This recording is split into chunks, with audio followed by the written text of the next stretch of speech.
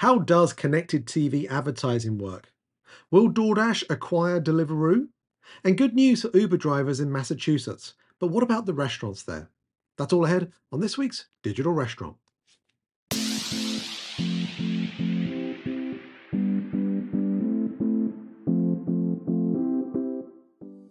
The Digital Restaurant works like this. We're going to ask each other 5 questions about headlines that affect the worlds of restaurants, off-premise, and technology, but in some way tie back to our book series, Delivering the Digital Restaurant. Are you ready? Let's go.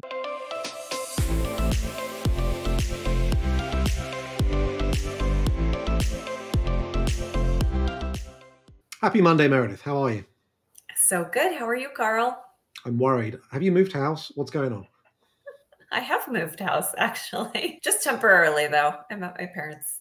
Ah, there we go. I was going to say that wooden background there doesn't look the usual. I hope you have a fun time wherever you are in the world. But let's get on to this week's headlines. We've got a bunch of things to talk about, as always, and I think I'm the lucky one to go first. That's right. I have a lot of questions here that are very basic. Just what does this even mean? You wrote CTV for CKE, and then you end it with CPM. My question is just, can you please define this? I'm confused. Exactly. And quite honestly, this article, if I choose to read it, probably also are going to feel equally confused because I had to go through this a few times. Let's start with the middle, TLA, the 3-letter acronym, CKE. Do you know what that stands for? I guess the first thing, because it does stand for a restaurant brand. I'm guessing Carl Kirchner Enterprises. There you go, you see. That's a pop quiz question for anyone out there. Obviously, better known as Carl's Jr., of course. And they were centered in this particular case study about their partnership with Iris.tv. They've been using this advanced marketing technique, but I think it's been around for a little bit, called connected TV. CTV. There you go, Meredith. That's another one. And these are ads that are shown on streaming platforms that are targeted to specific audiences based on what they're watching. Right, so it's basically contextual targeting, and they've used artificial intelligence to analyze the content that people watch, and then they show the ads that are relevant to their interests. So in the case study, they talk about Carl's Jr. They target folks that perhaps like anime or video games, and so therefore, if the show or the video that they're watching on the streaming platform has a profile of people that like anime or video games, then that's a great place for them to be able to show a Carl's Jr. advert. So pretty interesting. Now, in the book, I think it was in the book that we wrote about the idea of watching an Italian cooking show, for example, and wouldn't it be great for, in the commercials, for you to have like an Olive Garden ad come up in some way, because people are watching Italian food, they're seeing all the great things about it, they want to go and perhaps cook Italian, but wouldn't it be great if you could go and visit one of your favorite Italian restaurants soon afterwards? So this is coming to life through CTV. According to the case study, Carl's Jr. saw a 35% increase in store visits. And not just that, those increase in store visits actually converted into higher sales as well, 152% increase in sales. So it's not necessarily about the ads reaching a lot of people like traditional television advertising, where it's just who knows who you may actually reach, but it's actually about targeting the right specific audience that might purchase from Carl's Jr. They have a 2.2 return on ad spend. What do you think? Do you think that's a good return? Because when I looked into this a little further, the other thing is about the cost of this particular technique. Because when we share things here on the Digital Restaurant, we, of course, want to share it for the big enterprise brands like CKE, but also for the independent. And if I was to tell you the CPM part, final acronym here, is cost per 1,000 impressions. And when you're talking about this particular process, it's typically somewhere between $20 and $50 per 1,000 impressions.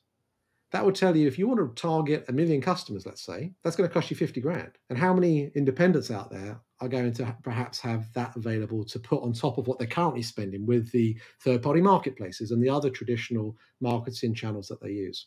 So hopefully everyone has learned now at least 2 or 3 new acronyms, but also something about this approach to how we can use AI to profile customers and then use that data to target them more effectively. But my gut feel is it's probably going to be something that fits the bigger chains more than the little guy. Well, thanks for explaining that. I was very confused. When I first saw the headline, I thought they were talking about CCTV or closed circuit television. And I honestly thought, why did Carl send me this article? It's from the 90s. As I tried to read it and understand what it was, I thought, oh, isn't this just how all ad supported streaming works? I don't understand what's different or special here, why it has a name. Like, that just seems like what ad supported streaming is. And the ability to customize those ads to different people seems like the whole point of it. But then I think you're completely right. That cost per thousand and the ROAS, they go kind of hand in hand. The cost per thousand is very high and the ROAS is quite low. So even though they saw an uptick in sales, at least based on what they're measuring in the CTV, it doesn't seem that good. That was my inclination. I think you're right. And so it probably works out relative to other approaches in the past, right? There are other digital channels that you can do that through, and perhaps you can get a better result too. Do you watch any of the free streaming services? Do you guys use them at your house? No, Apple TV, HBO, all the way in the Osborne household. Yeah, that's kind of how we are. Although here at my parents' house, we have been watching Hogan's Heroes, a popular favorite, and it comes on freebie. So I'm learning all about it. All right, second question this week, Meredith. Across the pond, there's been talk about DoorDash acquiring Deliveroo. So my question here this week, are we going to become DoorDasheroo in the UK? What do you think? Probably not, I'm guessing. But yes, there's been speculation that potentially DoorDash would buy Deliveroo on some announcements. It has caused the Deliveroo stock price to shoot up. It's completely sensible. We're not there yet, right? We haven't announced a formal agreement, but I think that you got two issues at play here. One is on the Deliveroo side, they're eking their way toward profitability, but they can't really grow much more. And the world has changed so much that no VC is going to come and say, here's some money to go into enter another country, right? They're kind of stuck where they're stuck. And meanwhile, you have DoorDash, whose growth is slowing in the US, and the only way that they can continue to grow is by entering other countries. Enormously expensive to build out a new delivery network in another country. Makes a ton of sense just to buy someone who is in that country and stuck there. They did this, of course, previously with Bolt, and I would not be surprised if, in addition to this, there are more to come. Yeah, I think the idea of DoorDash having some presence over in that market, obviously you mentioned Bolt, Japan as well was another market that they went into. So these more established markets where customers are used to food delivery, food pickup, I think they're definitely areas where DoorDash can bring all their competencies to the table, and also that scale that they've been able to use those resources for over here in the US are going to probably enhance the offering for the guests and customers over in the UK. What I'm really interested to see is, does the commission rate change? Because believe it or not, restaurant folks, commissions are actually even higher in the UK. Restaurants pay upwards of 40% commission in order to use something like Deliveroo. Obviously, we complain here quite a bit about DoorDash being so high, anywhere from, I'd say, 12 to 30%, excluding chargebacks on marketing and all the other kinds of costs, but literally just in commission. And their take rate, which is a weighted average percentage of what they're getting out of each check, is much lower than the take rate in the UK. So it'll be very interesting to see if, because of this acquisition, does DoorDash learn how to raise commissions here in the US, or does Deliveroo learn how to lower commissions over in the UK? Or no change. Something tells me no change is going to be the answer to that one, Meredith. We'll see. Well, we'll keep an eye on that one. It'll be a big story if it happens. Hi, Carl here. Just as a quick reminder, please remember to subscribe, like, and give us 5-star for the Digital Restaurant Podcast. Your reviews matter. They really help us make sure that we're providing the right content that's relevant for you. Thanks for listening. Keep on watching. And as always, leave your comments below with questions, thoughts, and recommendations on what we can cover next time. Got some funding news, which we always love. A company called Local Kitchens has raised $40 million. Tell us about this raise. I think this is their Series B. What's happened? Who invested and why? Ghost kitchens are dead, Meredith. Remember? Ghost kitchens are dead. Well, maybe not. In fact, you won't see ghost kitchens referenced very much in this particular article that we're referring to here, because Local Kitchens, where there are 12 of them in the San Francisco Bay Area of California, they are trying to position themselves a little differently, I think it's fair to say. They'd rather use the term micro food halls, and they're trying to differentiate themselves from the traditional cloud kitchen, ghost kitchen model by focusing on the ability for them to run everything in its entirety. So in that sense, you could say, well, didn't Reef do that? Well, they did, but they were in those small little containers, if you recall. So this is more about a food hall concept. And then you might say, well, didn't Kitchen United do that? Well, yeah, that's right. We did, right? And we had that kind of same idea. But the difference is they are focusing very much on pickup, which I think is important because obviously that has a few mechanics attributed to where they choose to position themselves. If they are focused on pickup, they need to be in locations where people can easily find them, where you've got perhaps walk by traffic that can potentially go in for lunch visits. And the other thing they're focusing on is families, which is interesting, which means that whole idea of being able to have people being able to choose a variety of different options for what they eat is super powerful too, which again, I think is very similar to what we've seen in other places. Costa Truck, I think, is a great example of where you get a variety of different brands. But the other difference here with local kitchens is that they're very much focusing on local brands, right? So I don't see anywhere anything about any of these big established brands that they're working with.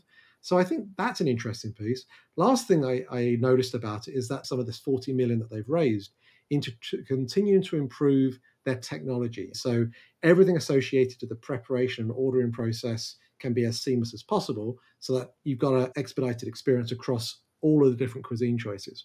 So I think it's an interesting one. I think it's great news for them, of course, given the negative press that we've seen.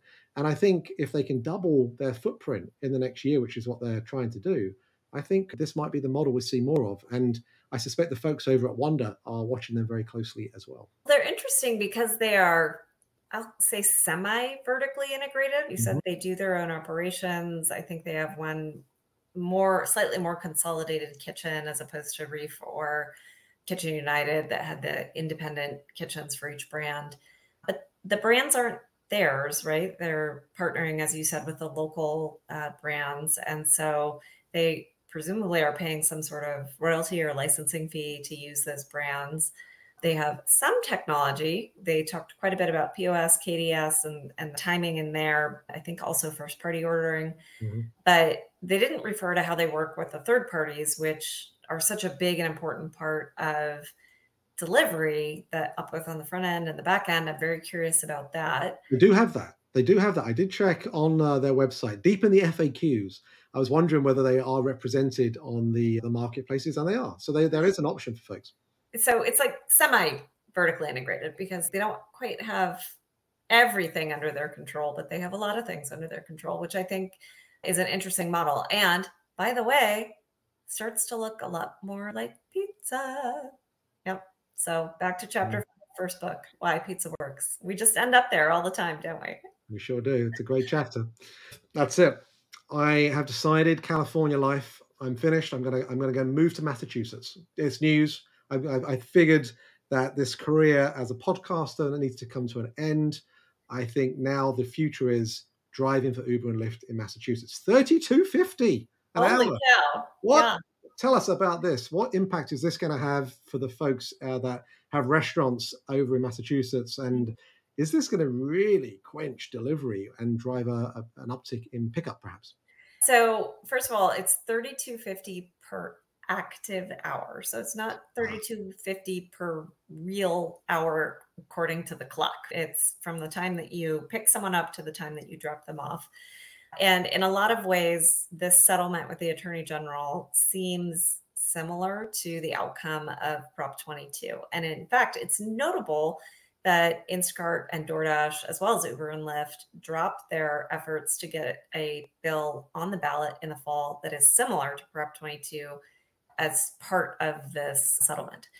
So $32.50, definitely higher than what Prop 22 says in California, which is 20% above prevailing minimum wage and 35 cents a mile. So $32.50 is indeed a pretty high number. I suspect, though, because we've seen bills like this pass in other places, like Washington, notably California with Prop 22, we will probably see very similar outcomes. One of the first things that we see is a lot more batching. I know, at least in our area, we both live in California. We order frequently so that we can see what's going on. We have been subject to batching. We've also started to see these priority fees available on the platforms. And what the priority fee means is I'm now going to pay extra as a consumer to make sure that when my order is batched, I get mine first. So we've gone from having, you're going to have an item at the restaurant delivered to your home, and that's the standard that you expect, to the standard that you expect now being they're going to pick several items up at this restaurant or maybe several restaurants and deliver them to several different consumers who may or may not live near me. And I am going to pay a priority fee in order to get mine first. So that's the first thing that we see that's very different. In California, there's also something called the California Driver Benefits Surcharge that both DoorDash and Uber Eats charge. That charge varies depending on the platform. And then, of course, the service fees. So beyond just the delivery fee, even if you're on Uber One or DashPass, you've still got these other fees that are kicking in. So what I suspect will happen, similar to what's happened in California, is that the price will go up a little bit to the consumer, maybe to the restaurant as well, but the service quality will go down a lot. So you'll be kicked in with all these additional fees in order to pay for this because it is more expensive than what these guys were paying in the past, but the quality of the service will go down. Now, what happens, Carl, when something gets more expensive and worse? Well, volume will fall. I think that's right. I think that's right. So what's most likely to occur is that consumers will use less delivery in the face of all of these fees and a poor experience. They will still use it, not to worry. Consumers will still order delivery. They probably just won't order as much because it's gotten so expensive and it's not great, right? So I think this creates a huge opportunity. Of course, as I often say, a price umbrella is just a huge, big space for disruption, right? So anyone who can figure out how to do this more efficiently, more effectively, and not charge really high prices for bad service is likely to win. It's a shame, right? Because if there's one theme that is affecting the industry, not just in Massachusetts, but everywhere right now, it's traffic and volume.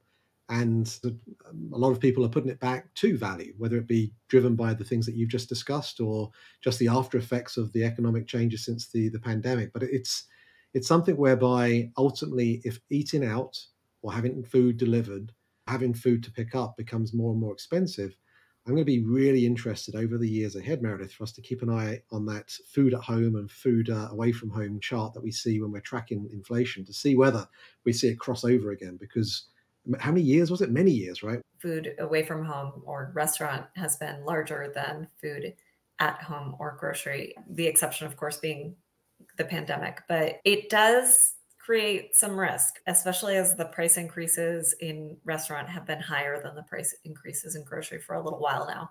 And eventually consumers notice that and they could switch back. Or again, we could have a massive disruption. Someone sneaks in under that price umbrella and just does it better. I think that's likely to happen. Disruption's a really interesting one in this sense because when you talk about value, if it can't be done through food costs, if it can't be done through anything associated to labor costs, and so your prime costs are relatively positioned in that regard, how else can you extract value? Either in terms of doing things faster, cheaper, to be able to run your operation differently. And I think in many ways, that needs complete disruption. It almost needs blank page thinking and being able to bring some alternative ways into how can you run your restaurant differently. Maybe that's the way in which you're trying to position your conversations with folks at Empower. Yeah, absolutely. I mean, if you can maximize through in your kitchen, that will go a long way because you'll just have more productivity per labor hour coming out of that kitchen. And that's a lot of what the timing and the KDS is all about. And then same thing, if you can better utilize the drivers so that they are more productive, you're going to get more runs per driver. So those two things together, I think can massively disrupt the space. All right, last one for you, Carl. Why has American Express bought Talk for $400 million? A pretty penny, isn't it? For those of you that have never heard of Tock, they're a restaurant reservation and event management platform. So I think the acquisition has come from Squarespace for this 400 million. And of course, it's continuing to enhance Amex's offerings in the dining sector. They've been here before, of course. You'll recall that I think it was 2019 that Amex acquired Resi, which is another reservation service. And you might be thinking, well, what on earth is a credit card company doing in this space? Because I'm sure you have an Amex, I do as well. And yes, you have the opportunities to order for certain experiences through being an Amex member, and that's great.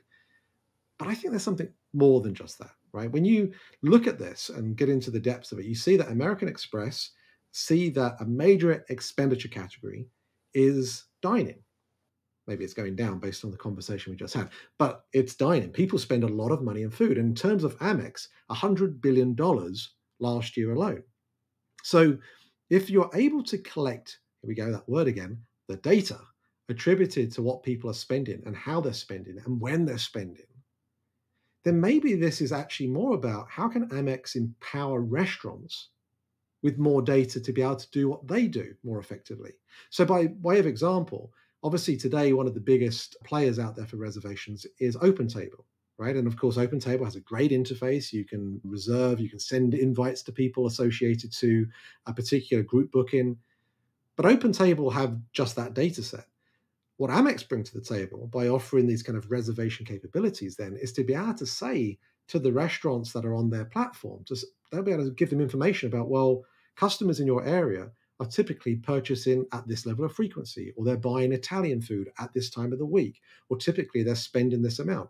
Now, don't forget, Amex certainly navigates towards, I would say, higher net worth individuals. But in a time when we're talking about value, then actually restaurants wouldn't mind people that have a penny or two in their pocket to pay more at their restaurants. And so therefore, if you can then target those customers to be able to come into your restaurant, then actually you're probably going to get a better bang for your buck in terms of the marketing there as well. So I think this is almost a two-way transaction in the sense of, yes, of course, it's heightening Amex's ability to provide reservation capabilities. But I think it's also the other side of it, the data and the insights that they're going to be able to bring to their restaurant partners as well. But why do they need both? If they already have Resi, why do they also need Talk? What do you make of that? Really good question. I think the reason for that is that the difference between a Resi and a Talk is Talk has a slightly different representation of the ways and folks that they have on their platform. So it's a little bit more events-based. You have more experiential elements. So it's almost leaning a little bit into that dine-attainment space. So I think it's about targeting more restaurants that perhaps aren't currently on their platform through Resi in a way to be able to have a higher breadth of access. And with that extra access, of course, you get extra data. All right, that is it for this week's Digital Restaurant. I would be curious as to what you think is the reason for why Amex have spent $400 million. Are you going to be doing any CTVing yourself anytime soon? Does the CPM scare you? Do you remember what those acronyms are? Let us know in the comments below. And as ever, if you have any thoughts about what you'd like us to cover on the next Digital Restaurant, please reach out. But until next time, thanks for listening. The Digital Restaurant Podcast is available for you to follow and subscribe wherever you listen to your podcasts. Watch us, rate us, and subscribe to The Digital Restaurant on YouTube, and follow along on all our social media Digital Restaurant channels. Thanks for listening.